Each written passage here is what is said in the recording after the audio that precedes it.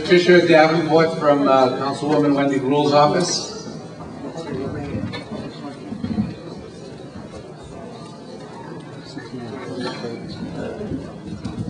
Hello, everybody. Always a pleasure to be here on behalf of the council member. I have been wandering around all of you handing out these flyers because I didn't want you to get bored. But as you already knew, you had a flyer for next Saturday.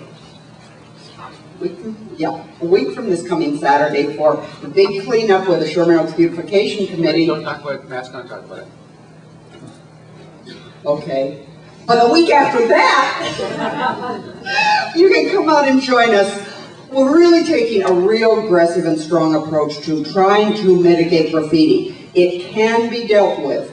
It is not an instant thing, and it is not done without some help. There's an army of people out every night painting graffiti. We need an army of people reporting it so it can be taken care of.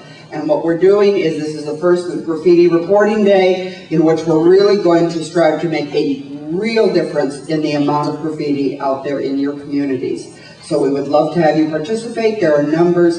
If you have any friends, please have them get in touch with us on that. I did want to make a quick mention. The letter that Nancy referred to is actually a building and safety order requiring a document from Best Buy that will absolutely set the enforcement for the Sunday work.